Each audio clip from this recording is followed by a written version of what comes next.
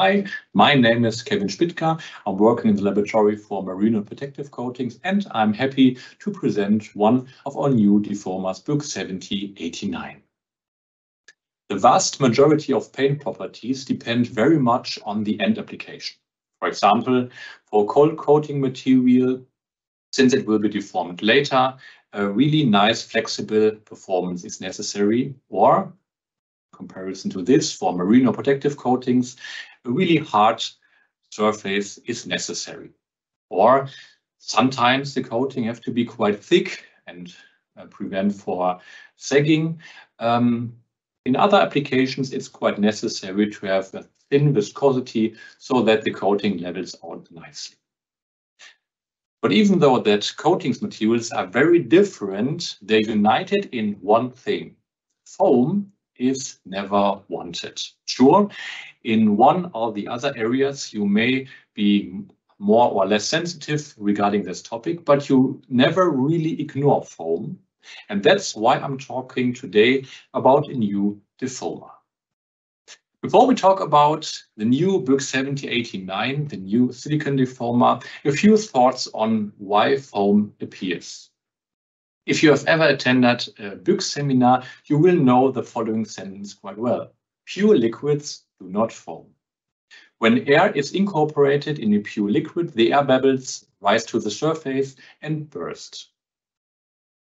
Depending on the viscosity, it is more slow or fast physical reaction.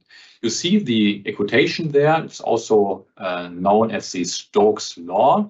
And the whole equation is a little bit more complicated, but it sums up what is important when it comes to defoaming of foam in pure liquid. The velocity of rising of the air bubbles depends on two things. One part is the viscosity of the liquid, and the other thing is the bubble radius, so how big or small are the bubbles. Means that a very small bubble in a thick liquid takes much longer time to rise than a large bubble in a thin liquid like water. However, foam stabilization only takes place when that's not only pure liquid, but also a substance that stabilizes air in the air fluid or air liquid interface. And the more of these surfactants are present, the more stable is the foam, as you can see in the small video. So there's a need for a second thing like a surfactant, wetting dispersing additive, and so on. The more surfactant-like structures are present, the more and stronger are foam bubbles, and the foam is therefore stabilized. It's a pity that, especially for protective coatings, all criteria for a nice foam stabilizations are given. Here, a few examples. In general, it sounds like contradiction to protect steel for corrosion by using a water-based coating. In order to achieve this behavior, many different additives, surfactants, are needed in water-based epoxy systems to prevent steel from rusting. For example, wetting dispersing additives for pigments or surfactants to cover the surface. So there are many surface active substances which you unfortunately cannot avoid in these kind of systems. In addition to this, all the protective coatings are usually very high build, high viscosity, and they're also quite fast drying. And in addition to all of these things, they are also airless applied, means there's a lot of foam and foam stabilization for water-based epoxy systems, and there is a need for a new defoamer, especially for these demanding coating systems. And here we are, the answer. The solution is BYK-1789, a silicon-based defoamer specially developed for water-based epoxy systems. A defoaming, an anti-defoaming for the whole coating material. Let's have a look at some results. Here's an example, a water-based two-pack epoxy system. If you perform a cross-section into a applied panel, you can see how much air is inside of the coating material.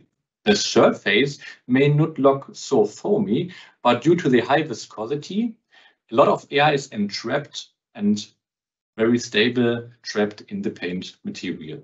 And in the lower picture, you can see a close-up, and there's hardly to improve by using a standard defoamer. And this is why BYK 1789 was developed, much better performance in these kind of coating systems for the whole film performing.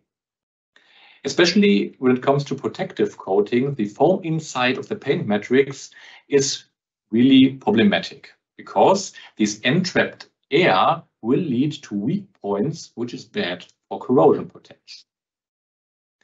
Because where a foam bubble is inside of the coating material, this foam bubble can be filled with some corrosive media like water or salt, and it performs later very weak in corrosion testing. Here, the same formulation as you've seen before, after a few hours in the neutral salt spray test. The same coating, just with another kind of defoamer, leading to different degree of rusting when you do some corrosion resistance test. Since you need a defoamer anyway, it's worth to take a look at BYK 1789 defoamer, which maybe improves your salt spray resistance and your degree of rusting. Apart from the salt spray test, there are other test methods to test the corrosion protection. In the past, we have established a kind of electrochemical impedance spectroscopy in our laboratory, a fast method to test the coating material. Here's a short video of the test setup. So you measure the impedance, means the resistance of the coating in alternating current at different frequencies. You may ask yourself why we measure different frequencies. So coating behaves like a capacitor at high frequencies and a resistor at low frequencies. And by performing this measurement, the impedance at different frequencies, you can give some different statements about what's going on in the coating. Here are a few results of the already known formulation. If there are many pores inside of the coating, a lot of bubbles, it's more or less like a sponge where a lot of different electrolytes can differ into the coating materials. And therefore, a lot of electrolyte, which is very bad for corrosion protection, the impedance, therefore, is also lower. Here you see the results at low frequency at 0.1 Hertz. And the longer the solution can differ inside of the coating material, the lower the impedance will be after storage, and therefore the weaker the anti-corrosion properties. And here you see the very nice results of BYK 1789 even after 4 days of testing. Good defoaming is one thing that characterized BYK 1789, but on the market, even in our portfolio, are so many different strong defoamers. But all of these strong defoamer may have one drawback. A strong defoamer may tend to cratering. And for protective coatings, it doesn't matter if you have foam or a crater, because both will create a failure in your protective system. And here we come to one additional benefit of BYK 1789. If you look through the coating film with transmitted light, you see on the right picture, you see nothing, which is good because you're not seeing any craters or any light transmitting from the lower part.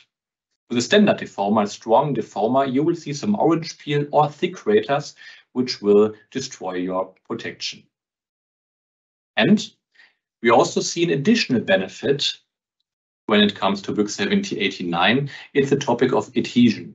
So, well knowing that we're using a silicon-based defoamer, some may ask if we have some drawbacks when it comes to adhesion or overcoatability. Here, in this example, we performed the so-called pull-off adhesion test. The BYK 1789 or the standard defoamer is added in the epoxy mid-coat.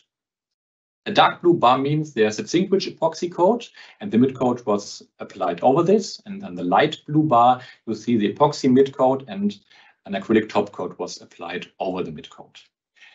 And in both times to see that BYK-1789, even though it's a silicon-based defoamer, there's no negative impact on adhesion or overcoatability. They're the same results as with the blank sample without any defoamer.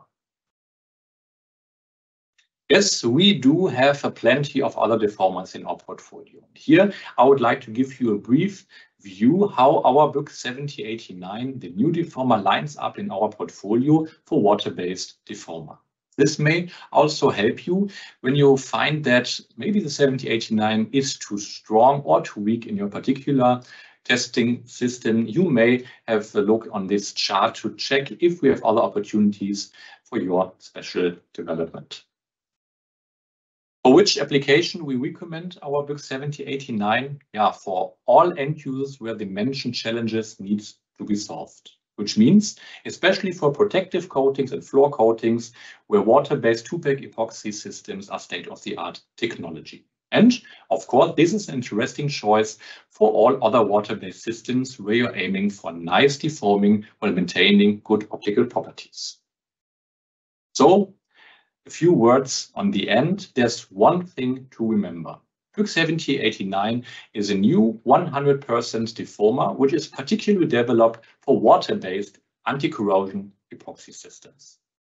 It provides good defoaming by maintaining very nice surface quality, and this even under challenging application conditions. Many thanks for your participation.